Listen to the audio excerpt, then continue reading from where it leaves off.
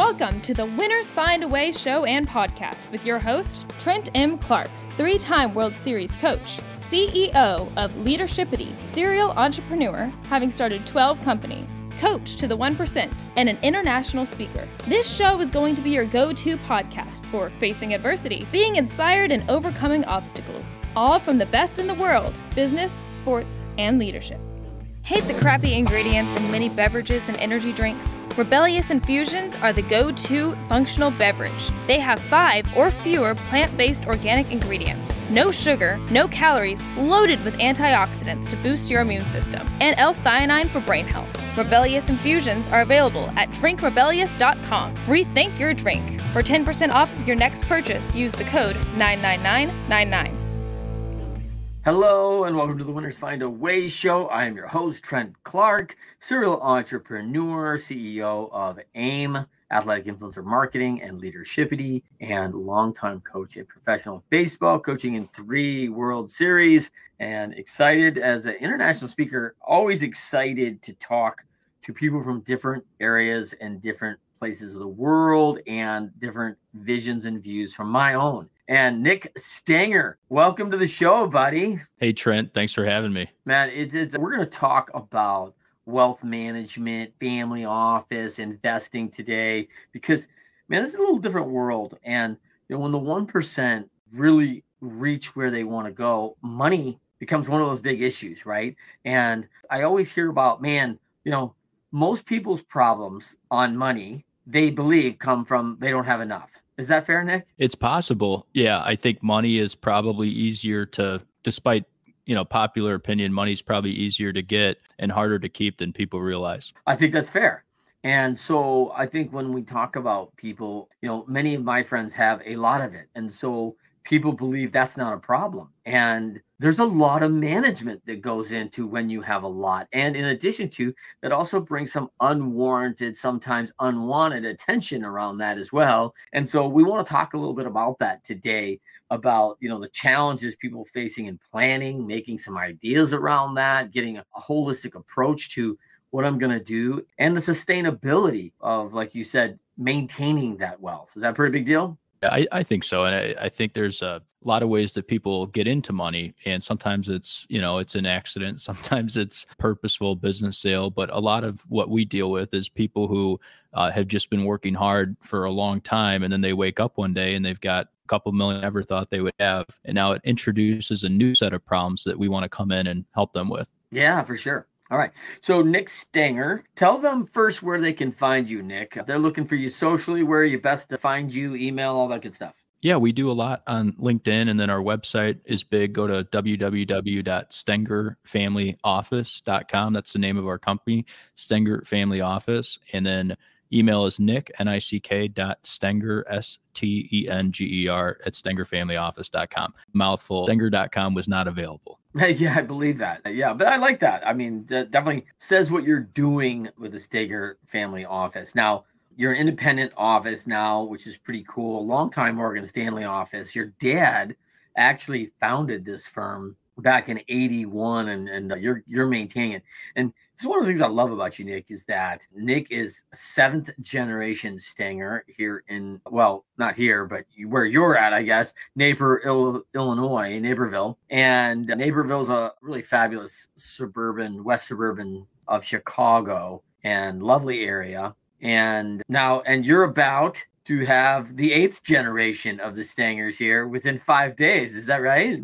Yep, that's right. Coming up soon. And the big joke was that my wife was, 9 months pregnant with a baby, and we were basically 9 months pregnant with a new business. So kind of on the same track. And it's a little hectic to have a baby and start a business at the same time. But like we were talking about before, Trent, it's about 12 months, maybe even longer, to plan things and think through your due diligence on starting a business. And then it's only 9 to have a baby. So right off the bat, you've got a little mismatch on your time frame. Yeah, and talk about the new business. I mean, it's an obviously challenge, a major challenge to be with, big firm like Morgan Stanley for years, and then switch over into this private independent space. And obviously Charles Schwab underwriting you guys, which is really cool. Let's talk a little bit about, you've been in the investment game. You're a Chicago kid. You go and do your schooling down at the lovely Jesuit school there.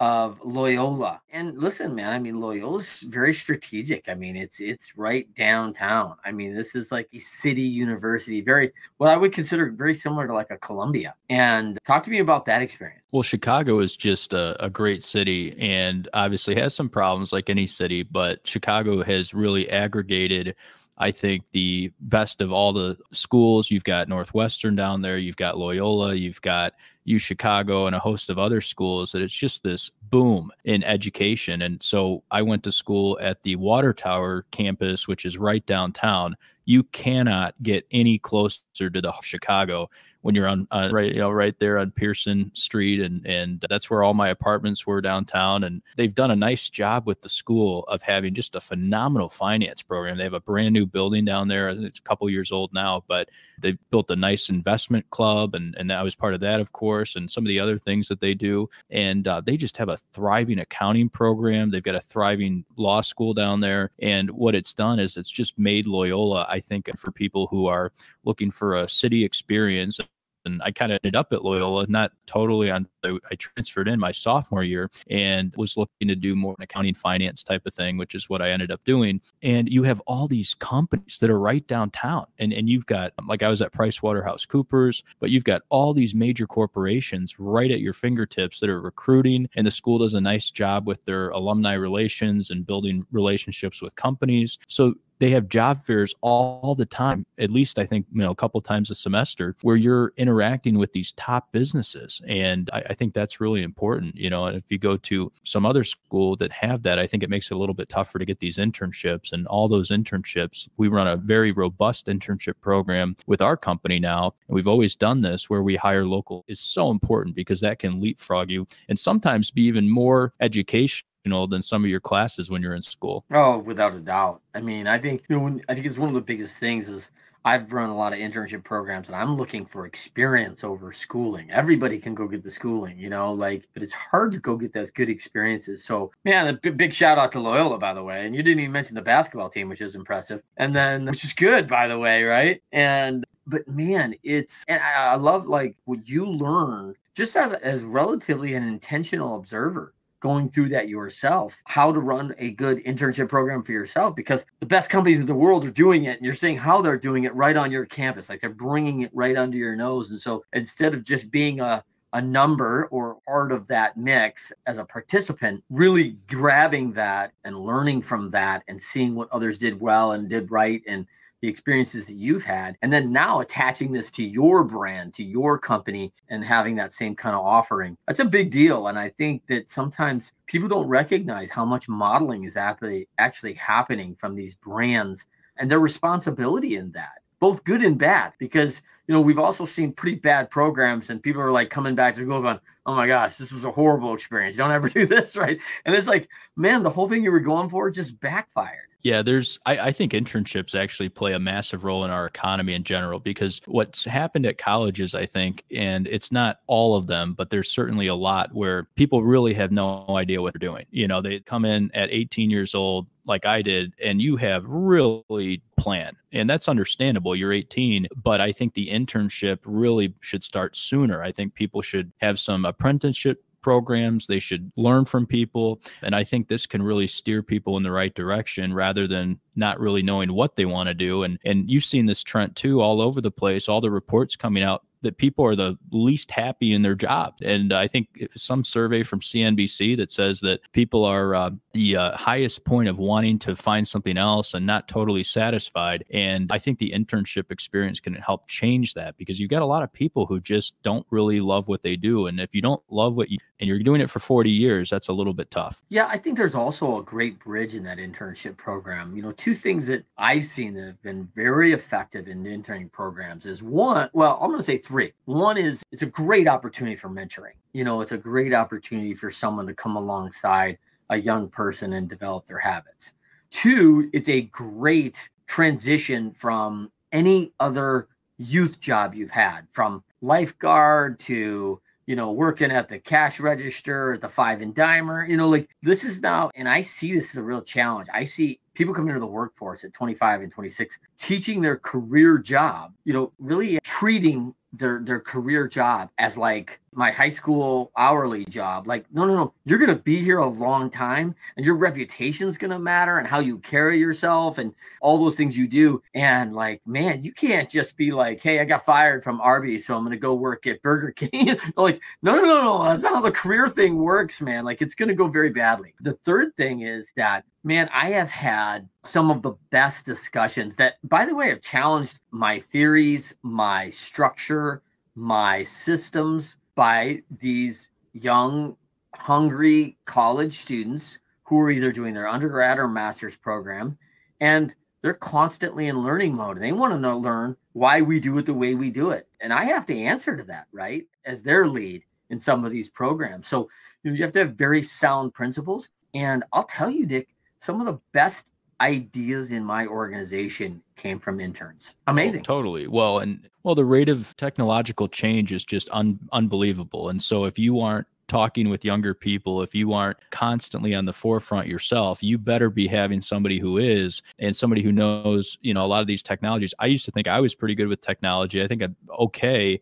And then you see some of these people coming up in high school and college, and you see what they're doing. You're going, I'm behind now, and so you have to surround yourself with people who are going to keep you relevant, because the tech world is moving so quickly. It's never moved this fast, and it'll never move this slow again. That's a quote from Brian Westbury, who we follow a lot. But I think that's the reality, is you have to be around people that know what the next thing is going to be. And you see these companies over time, and we invest in these companies where if they're behind the new tech, it can wipe out a $100-200 billion business, can evaporate in a matter of months. I mean, and in my show last week, really talking a lot with Marty Strong, who's an author, does a lot, and he has a new book coming out called Be Different, and it's really about innovate. And man, like innovation keeps you relevant, right? Like, I mean, you've got to innovate to kind of stay on this. And so if you don't have some people that understand that technology, and I think it's one of the things that's really attractive right now in the baby boomer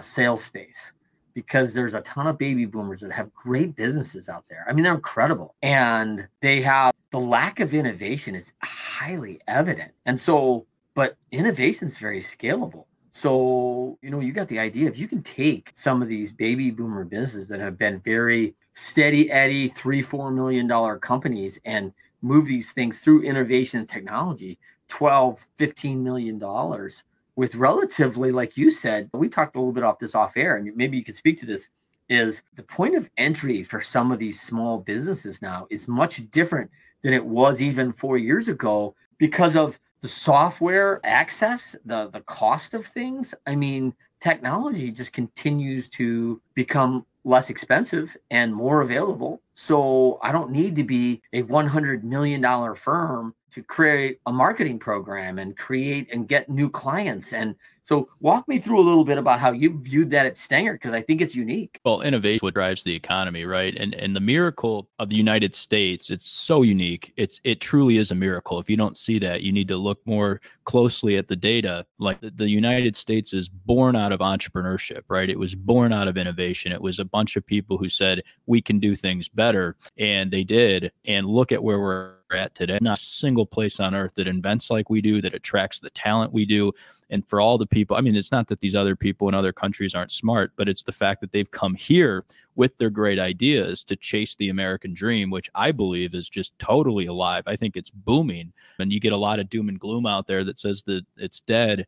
I disagree. I think that that this country has just absolutely, we've set ourselves up so well for entrepreneurs to thrive. And it's the difference between us and China. You come up with a new idea in China, you're entrepreneurial and you're innovative, and sure enough, a couple years in, you may find yourself in a prison, right? You may find yourself getting your company taken away from. And yeah, we've got problems in the US. There's no question about it, but we do have the rule of law. We do have personal property rights, which has allowed people to thrive. And so innovation is off the charts. That's what we did with our company. And we said, in our old model, and they've done a nice job where they're at. But I think with any company mature and growing and been around for, a long, long time, what can happen is can stagnate, and it's all over the place. You see these, and we kind of call them zombie companies, and they make a lot of cash flow, they make a lot of profit. However, there's not as much innovation. And you see this on all sectors, all economies, where I think bureaucracy gets to the point where it kind of crushes real spirit. And that's what you've seen. And the larger and larger even government gets, and the larger and larger that some corporations get with their policies and procedures and red tape, you need a lot of that stuff. That's important to thrive. But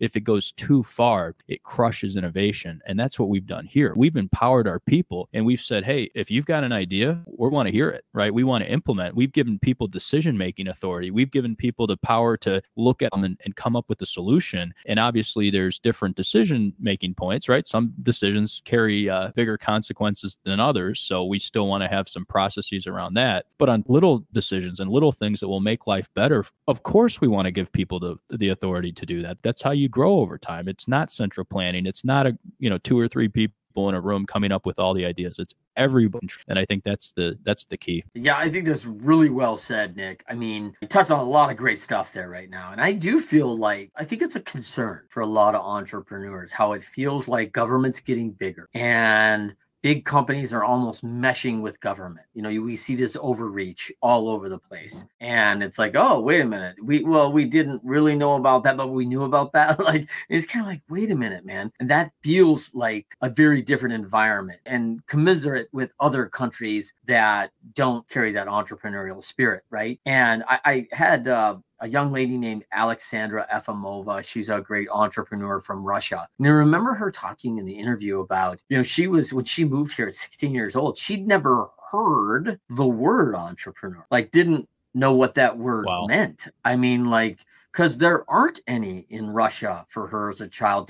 She never met anyone who owned the flower shop, who owned their own hair studio, the government owned everything, right? And they decide. And so it's like, man, so I think it's a great reminder, Nick, this is a great country. It is a great reminder that, listen, everyone's coming to be here. We don't have people going the other way, right? And they're bringing their best ideas. And man, I think there's that mindset from the early, forefathers and adopters of people that really took a risk to come, was like, hey, we have to be solutions minded. There's no catch net on this thing. We're going out and we're going to walk the high wire here. And we better get this right. This is going to be really risky. And, I like to remind people, hey, if you were going to have you take the former Twin Towers or buildings that tall and apart and you hang a wire. And I said, hey, Nick, I'll give you $1 million if you walk the wire between the building. And you're looking at I could make $1 million a lot of different ways. I don't know if I need to do this and risk this whole thing, man. I'm trying to salvage my 8th generation right now. I don't know if I need this. Now, if under the 110th floor on the 109th, I put a net all the way across underneath you. I mean, you want to give it a shot for $1 million? You're like, hey, yeah, sure, man. I'm going to take a shot at it. Risk reward, right? And so, man, I think those early adopters, man, they were walking that line without a net, man. And now there's really a lot of nets in place that we can really, if you're doing it right, this is part of what you do. Part of what you do is that before crazy guys like me take a bunch of risks on a business, you shore up and say, hey, listen, I know I'm going to be fiscally okay, because here's my worst case scenario. The business doesn't work. It goes under and it's not working. But, my man Nick's invested my money. I've got this set aside. I have a budget for this, and when it's over, it's over. But, this isn't taking everything I own and I'm going to go millions of dollars in debt. So let's see if it works. And then be a BK at, 55 years old going, oh, I should start again. That's probably, talk to me about some of those both winning scenarios you've seen and big losing scenarios you've seen. Well, one of the things that people don't realize about entrepreneurship is they look at billionaires, they look at entrepreneurs, and they only look at the ones who have been successful, and they see all the success, which is less likely than failure. Failure is much more probable than success. And so what we don't ever talk about is all the entrepreneurs and people that have gone before us that haven't made it. And so I think what good entrepreneurs do is, they're dreamers. They want to think big, right? But there's a whole lot of risk management that goes on behind the scenes that people don't think about. and there's scenario analysis, and there's probabilities, and there's so much risk analysis. And that's what we do for our clients, because all it takes is you step on a giant rake and it's all over. And just look at SVB, not fantastic risk management procedures and controls. One of the other ones that's struggling, First Republic right now, First Republic Bank, and who knows what'll happen there. I think it's too early to make a call, but I think the problem is people will engage in just hey, what's the best case scenario rather than, hey, what's the worst case scenario? And so we try to help our clients do that. We try to say, okay, here's the upside, of course, but then here's the downside, and here's some of your risks. And so we operate in this world of blind spots. Everybody knows the movie I think it was The Blind Side, right? And so that's where we operate. That's where we earn our money, is not to necessarily knock it out of the park and bat 1,000 every single time, or the advice we're giving, but our goal is to make sure that people don't get completely blown out of the water. And so if you can keep yourself in the middle from a risk perspective, and maybe you beat the market each and every year, but at the same time, you go through a year like 2020, you go through the tech crisis in 2000, 2001, or 08 and 09, like everybody remembers, or the savings loans, and all these different things that have happened. If you can just stay in the middle of the road and not get completely blown up, that's really why you hire somebody like us or another good financial advisor. You want to hire somebody to help you with the risk management. What's the downside of the choices and the investments and the decisions you're making? Yeah, that's really big, man. I think that it's a very interesting, and I'm glad you highlighted it. Most people don't think, like, they see people be successful, and some of the most successful entrepreneurs that are really good at risk management, because they've really calculated that. They have teams of advisors like yourselves, like your team, and other people that are surrounding them, making them aware of, like, hey, where this is going to be. And so, I think that's what we've done a lot in our consulting practice, is we practice to get to where we want to go and recognize that, hey, while that journey is happening, it's not easy, and you need to be aware of some of the things that are going to pitfall. I mean, it was probably the biggest thing with professional sports, is like prepping for something that's about to happen, and they don't really know how it is until you actually get in and do it, right? And so that's not easy, because you're trying to see all the blind spots and where the risks are. And man, that is tough, man. It's incredible. And I think this is one of those things that most people don't know on the risk. Like, literally half of all businesses don't make it to 5 years. Right? And only like 30% make it to 15 years. So this is a tough game. This isn't for the faint at heart. Like, this is half are going to fail within 5 years. That's a big number. And so there's a risk in that. And there's a monetary cost to that a lot of people, while they recognize it's real, man, like you say, it could have generational damage on the families when done improperly. Well, Trent, you're touching on a really important, and it's the fact that in businesses, well, you talk about family wealth. Most family wealth usually doesn't make it past the third generation. If you can get it to the second, if you get it to the third, you're an all-star. It is very tough. Like, our family's 7 generations. My son will be 8 generations. It's very, very tough to keep things going for that long unless you have a group of people around you, right? And I'm a big believer in the book of Proverbs in the Bible. It says you surround yourself with a wise group of counselors. You don't put yourself on an island alone. You want to surround yourself with people that are experts, right? That's what we've done. And so the coolest thing, you mentioned my father, who started our business in 1981. He was a journaler his entire career. And I think that's so important. And he literally went back and wrote all these different stories. When things would happen, he would write them down, and he would watch families over 40 years. You get to see a lot of stuff in a time frame like that. And we have a collection of those stories now. We have a collection of, hey, 1,200 people we've worked with for 42 years now. What really has worked? What hasn't worked? And we know the stories, and we teach them to our team. We say, hey, if you don't do this, here's what can happen. And why do we know that? Because it actually did happen to one of our families. Yeah. You see, and everybody has the proverbial, you get hit by a bus example. We literally have a story like that where both mom and dad went down in the same plane,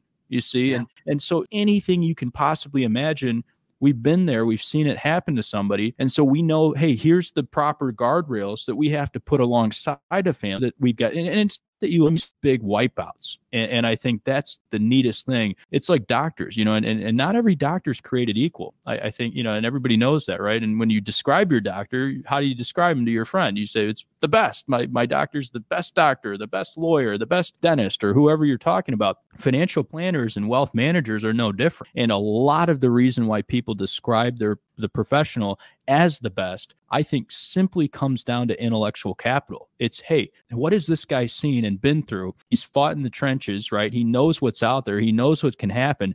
That's what makes them the best. It's intellectual capital that separates them from all the rest. And you talk about winners find a way. Well, that's a lot of what it is. It's just pure battle experience. And so you have to know the stories. You have to have seen things happen to people so that you know how to prevent it from happening to other people. And, we've got a family where years ago, mom and dad, a couple $1 million in assets, left the money to 3 kids without an estate plan. And we kept pushing, get an estate plan, get it done. It's going to cost you a couple $1,000s to set it up. But once you get it done, it's done. You can rest easy. We're about to sign the documents, passed away, unfortunately. Kids spent the money in 2 years. 40 years of work gone in 2. And so that's what we try to do is we, and with Stenger Family Office, we kept seeing this before in our old structure where, we could manage the money effectively. We could do the financial plan effectively, but then we'd send them to their local CPA or we'd send them to their estate planner, and all that's fine. If you've got good people, we want to keep you with your people that you've got. But if you don't, we got to get you to somebody good so that then when there's a trigger event that happens and when you get kind of bounced off your plan, you know where to go back. And we know that with confidence, you're going to be able to get good advice from your attorney. You're going to get good advice from your CPA, that we're all going to be on the same page. We've got the CPA on our payroll now as Stenger Family Office. We've got the attorney in our office. And that just makes a huge difference over time, because then people can really navigate and stay on a plan.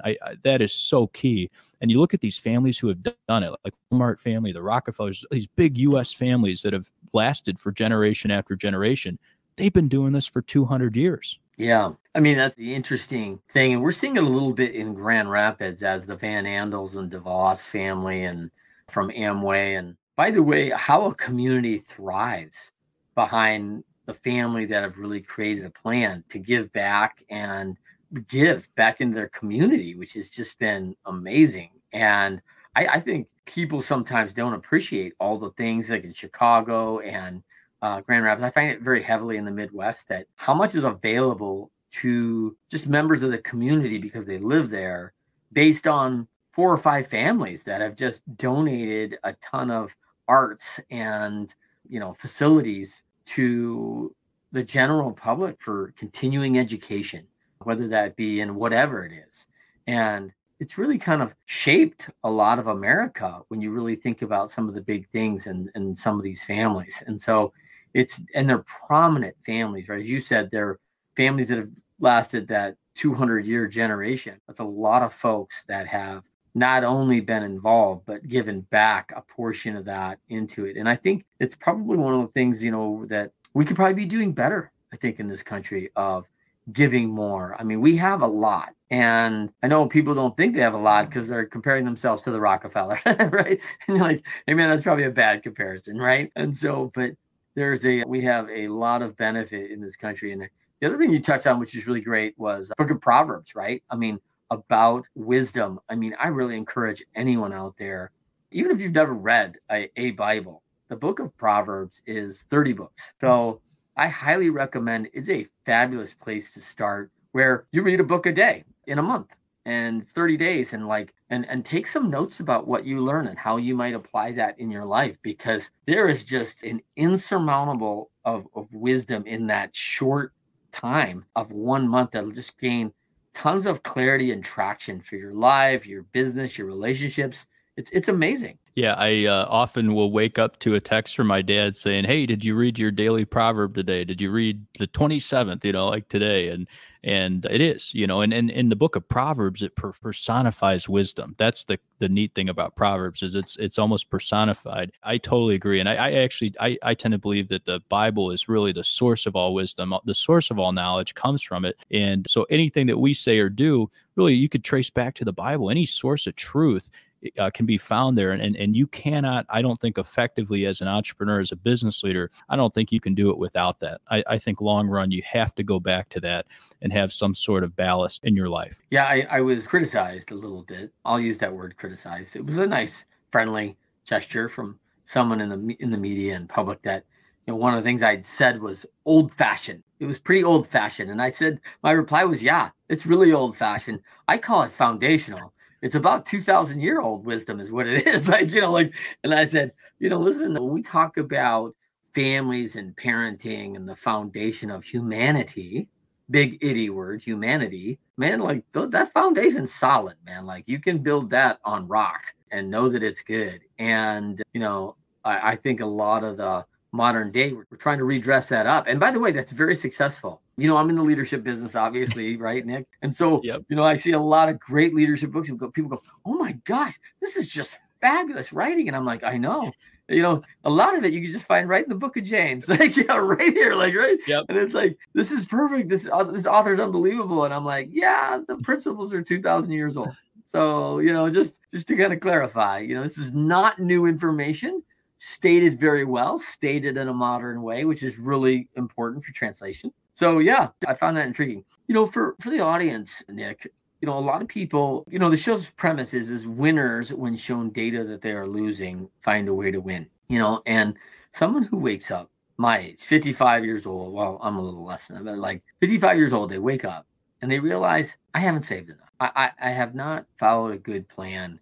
And the data shows I may be losing here because I'm going to get to this retirement age and I will not have enough, given the escalators of costs, given the escalators of our economy, and they're concerned with that. How do they find a way to win? Well, I was a tennis coach and instructor starting my freshman year of high school. I actually went around and my dad's like, hey, you got to do something over the summer. You need to get out of the house and get a job. So I went down to the local Ace Hardware and they're telling me what I was going to do. And I'm like, yeah, I don't want to do this for, $8.50 an hour or whatever. So I was a tennis player and I said, oh, maybe I could teach some tennis lessons. So I walked around church with some flyers and that's how I got my first student. And then after that, it grew substantially. I had 400 students at the end of the 8 years I ran it. But I was a tennis coach and if with left to their own devices, your students are not going to get better.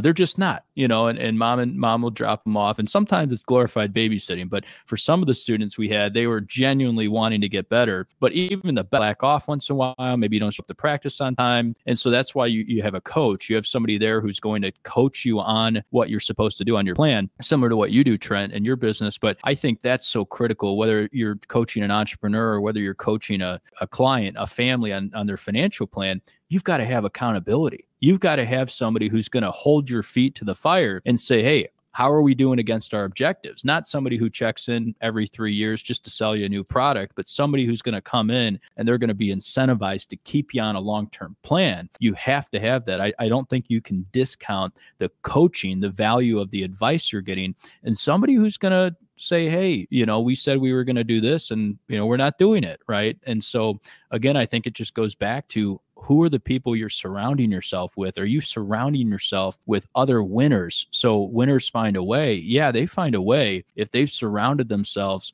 with other people who are winning. How many times growing up, you hear, from your parents, it's you're going to be an average of the 5 people you spend time with, and so if you want to be successful long term, and it's not that you friend shopping or anything like that or social climbing, that's not it at all. But I think one day when you wake up, you're going to realize that you sort of are average of your 5 friends. You're going to be an average of the people you spend your time with. And so what we do with our business is we do a lot of different events, and we'll have an event like we just had last, where we'll have our top clients out for a dinner. And yeah, there's a presentation, there's some obviously eating steak and having a good time and all that, but people love them. They'll walk away saying, hey, I got to sit next to your other client and he's doing this and that. And it's almost like networking. It's kind of like grief share. We're all going through a marked client, going through this, and it's not just us and all of Nick's clients, all of the Stenger Family Office clients, we're all here together. And that is so cool to be able to talk to people after an event and say, yeah, I got to sit next to Jim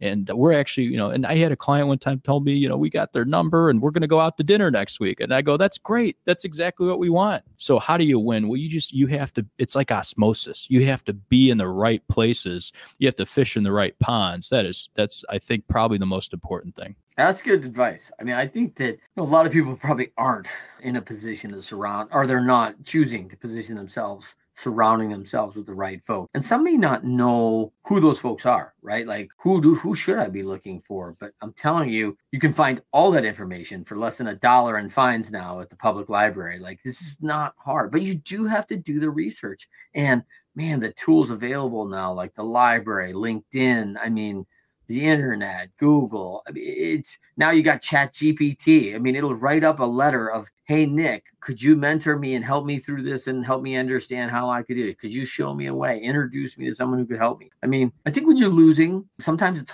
hard to ask for help. And I think the willingness and commitment it takes to actually do the things that you're going to ask someone of is another step. That's significant. And that's part of that accountability. That's part of that tough love. Is like, I'm going to hold you over this, that we said, hey, this is what we're going to do. And we're all going to do what we said we were going to do.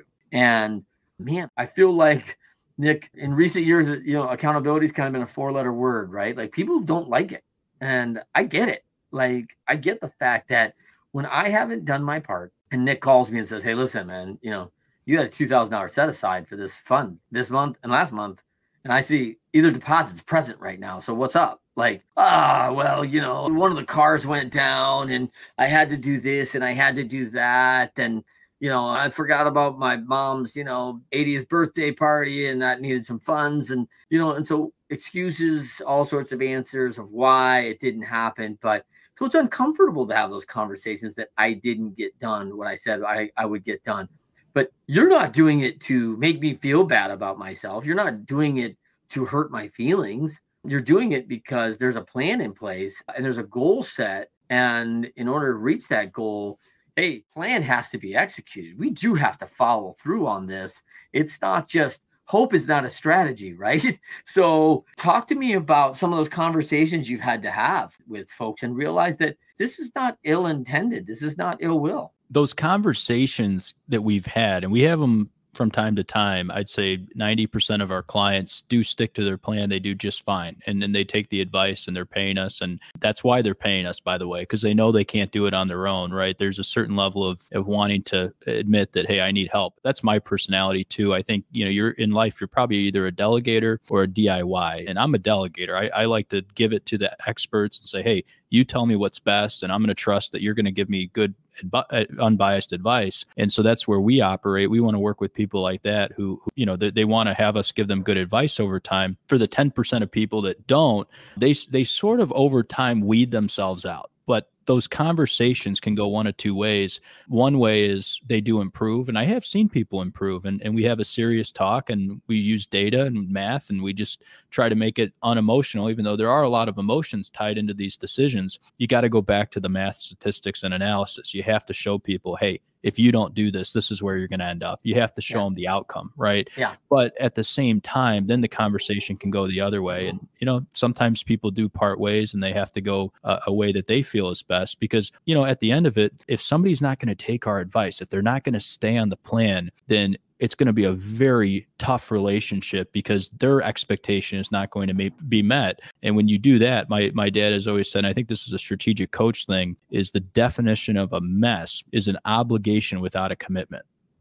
So if you don't have that commitment to stick to the plan, if you aren't following what we're telling you to do, then both of us are going to end up in a spot where we're not totally satisfied. So I think those people kind of weed themselves out over time. I'm sure you've seen that on your business where if people don't believe in the advice you're giving, then it's best to sometimes part ways. And for all the people who do stick to it, the 90% that do over time, they're your best advocates because they'll tell people like our clients, I've been retired for 25 years. I've been taking money out every year. They have stuck to the plan because we know the plan works. Yeah, we lost your audio there for a second. But yeah, 25 years. And committed, followed through, stayed with the plan. That was the goal. That was the execution. And, slow and steady wins the race, right? Like, this is tortoise and hare again, right? And man, I'm reminded, and I love the idea of getting a visual of goal that you set out, what you were putting out there. I reminded of the movie Day and Night, where Tom Cruise is like, with me, without me, with me, without me, like, here's your goals. Like, hey, listen, your chances of survival without me are very low. And with me, they're very high, right? Like, and so, I think there's this idea of like, hey, we can continue on this path. But if this is a poor path, this is where you'll end up. You told me this is where you want to end up. And so we've advised, as a trusted advisor, we've advised this path of these things, and we agreed this is what we do. So if we're not going to do that, then we are likely to get closer to this thing down here that you don't want. But I want to advise clearly that this is the path we're on. So when we arrive there, no one's surprised, right? Like, hey, I thought we were going to Disney World, and it turns out this is the trash yard, and I got to throw out my trash, and this is, the dumping ground. like, wait a minute, this isn't fun. This isn't what I was hoping for. Like, right. Oh, no, I know, I get that. So I think really good advice, Nick. Try to remind our team is if you want clients over time, you want them not to be surprised. Well, now with today's technology that we have access to, it's just incredible. We can do this for people that have 1 to 10 or maybe 15, but it's lowered the entry bar for a lot of families who desperately need a lot of this tech, a lot of this data at their fingertips so that they can stay on a plan. And your job becomes so much easier when you have this technology, when you have it accessible, and you can see we have something like a risk score, and it shows you where do you fall and how where's the risk in your portfolio. We have financial planning software that gives you a Monte Carlo simulation. It'll tell you out of 100%, where do you how successful is your plan going to be? And all that simply means is, are you going to run out of money during your lifetime? And so we're able to take all this technology and it makes the conversations just a lot more direct. And we can say, here's what your plan says. So that's the exciting part for us, is to be able to bring all that tech together alongside the personal relationship and marry those two things together. Yeah, it comes back to that, Nick, trust God, all else, bring data, right? Like, because that's the thing we really want. We want someone to say, hey, here's the data and this is what it's telling us. And I'd love to tell you, you're fine and you're okay. But the data doesn't say that. And this is why it doesn't say that. But let's not dwell on it that you're not going to be fine. You're fine today. Let's adjust the plan accordingly. So the data says, hey, you're on your way and you're going to get there. And I think people just got to be open to that. I think that's probably part of that risk management. That's part of that humility as a leader. It's also part of that, prioritization and perspective, right? I think there's a lot of people, listen, $5 million is a lot of money in a family to invest, which we know the 8th grade wonder is compound interest, right? So as we look at the rule of 72, for an example, and you're like, okay, hey, listen, you've had this third generation at $5 million. And like, well, why do we need a guy like Nick Stenger and the Stenger Family Group? We don't have our own plane. We don't have that kind of money. But here we go on a 7.2% return, 10 years, your money's going to double, right? And so you've got this 10 years and all of a sudden it's 10. And then 10 more years, it's 20. And then 10 more years, it's 40, right? And you're like going, wait a minute, man, like, hold on, like all at 7.2%. Like that doesn't sound like, hey man, I hear tech companies get like 60% returns. Like, listen, man, slow and steady. This isn't like rocket science, right? This thing is going to work and it's going to work for you, but you got to allow it to work and you got to put it in the right place. Tell me how you walk people through that challenge. Trent, you're exactly right. The average mutual fund or the average index is supposed to get, let's just say 7 or 8 or 9%, whichever risk tolerance you've got. If you look at the research, I think it was either Vanguard or Fidelity who put this out. Yeah, the index gets 9%. The average investor does not get 9%. The average investor gets like maybe half of that. So what makes up for the big gap? Well, the big gap is behavior. And yeah, it all sounds fine and well. We've got a plan. Everything sounds great. Mike Tyson, everybody's got a plan until they get punched in the face or the mouth. And that's exactly what we do is, yeah, everything is great and everything's fine and the market's going to be up and a rising tide lifts all boats. You saw that during COVID. 0% interest rates make a lot of people look like geniuses. Mm. And then now interest rates are 5% and they're going higher. And I tend to think they're going to 6% before they go down. And that completely changes the asset allocation game. That completely changes the financial planning world. Because if you can get 6% or 5% with relatively low risk, you better be getting a lot more on a stock to take that same risk on. I think what's going to happen, like Warren Buffett always says, is, yeah, rising tide lifts all boats. It's not until the tide goes out that you find out who's swimming naked, right? And so when the interest rates go up and liquidity is pulled out of the system, all those same people who were getting those crazy returns during 2020, 2021, even sometimes a little bit in 2022 are going to look a lot different here. And so our job is not to, again, blow it out of the park every year. Our job is to keep you in the middle. Our job is to not get completely wiped out, you see. And so like last year through the process, even in 2020, we were okay. Yeah, we're down, we're down just like everybody else, but we didn't get blown out of the water. And so that's the key. You're also going to have trigger events. Something's going to happen inevitably. As much as we want to think everything's going to be fine and stay the same, things happen. There's health problems that come up. Actually, it was last year I had my appendix removed, emergency appendectomy surgery. It turned into sepsis. And I almost died. I mean, I was like literally 48 hours away, the doctor said, from not making it. So this is not something that you plan for. You don't wake up one day thinking I'm going to end up in the hospital with emergency appendectomy. You better have a plan for it, right? You better have a backup to your backup plan. And that's where we come in and we say, hey, there's going to be all these trigger events that happen. There will be people that will pass away. There could be windfalls. There could be diseases, illness, all these different kind of one-off scenarios that can happen. And our job is then to stand in the gap for the family. Our job is to be there to say, hey, you can count on us. That's what you're paying. And so it's, a lot of couples that hire us, like the husband and wife, a lot of times the husband isn't hiring us beat the market every single year. He's hiring us because he knows that if something ever happens to him, that we'll do the right thing for his wife, that we're going to be there for the family. And we have done this so many times, and we have stood in the gap, and we have been the voices, and everybody's got, an Uncle Joe from out of town that's got some great ideas on what to do. And then there's the stuff on TV, and you see all these crazy advertisements on, oh, this is the best place to beat inflation, for example, or here's what you should do. And our job is just to say, okay, that all sounds good, but let's just back up for 2 seconds. And let's just, go back to the plan that we put together and that we've been working and executing on for the past 10, 15, 20 years, and hold people's hand through that so that they don't get thrown off when the waves get a little bit choppy. Yeah. That's good advice.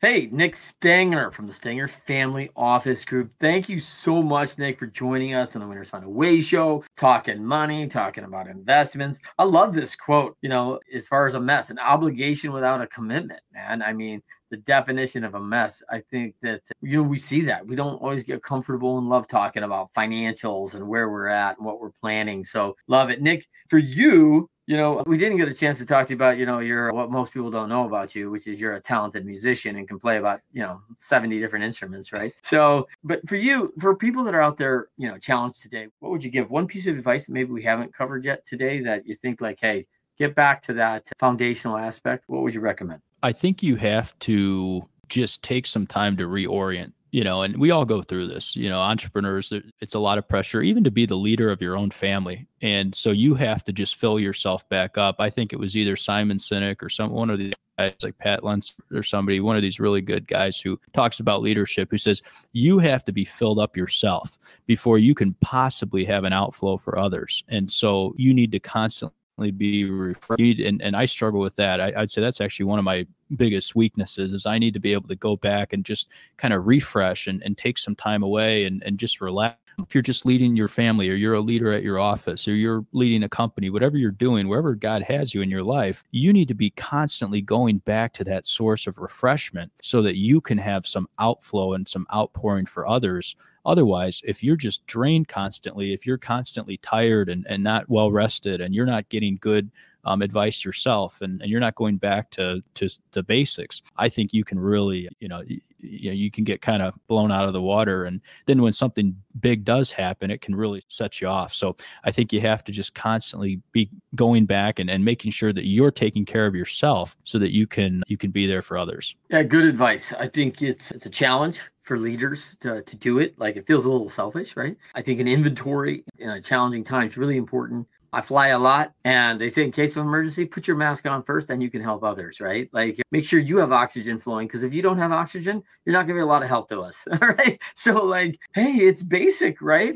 Put on your oxygen mask first. And I always think about that. Even Jesus went off on his own to pray. Yeah. need some time to do some inventory, man. Like take some time, reset, get where I want to be, talk to my father, right? And level this thing out, man. These are challenges. It wasn't easy. There's no easy walk down here, man. That's for sure. So for everybody, thank you for joining us on the Winners Find a Way show. Thank you to my guest, Nick Stenger. Nick, where can they find you again? Go on our website, www.familyoffice.com. Check us out. We've got a lot of resources on there. We've got our own podcast, The Nick Stenger Show. It's on all the major platforms, and we try to do what you do, Trent, and give people some good advice and some good structure on where we think things are going. But thank you so much for having me. Yeah, appreciate it, Nick. And for everybody else, Winners Find a Way show every Friday, 12:30 Eastern, 9:30 a.m. Pacific on LinkedIn Live, our Leadershipity YouTube channel, and Facebook Live. And then, of course, you can find our podcast on all the major networks. So check it out. Like us, subscribe us, share us. It's awesome. And until next Friday, we'll see you then on the Winners Find a Way show. Rebellious Infusions are organic flavored water enhancers. Rebellious provides clean, focused energy in liquid packets. Just tear the corner of the packet and pour 16 ounces of water. Rebellious Infusions have no sugar, no calories, and up to 300 milligrams of antioxidants and loads of L-theanine for brain health. Rethink your drink at drinkrebellious.com. For 10% off of your next purchase, use the code 99999. Do you want to be our next guest? Or do you have inspiring stories to share? Or do you love to inspire, support, and empower thought leaders? Feel free to send Trent a direct message on Instagram or Facebook at Leadershipity.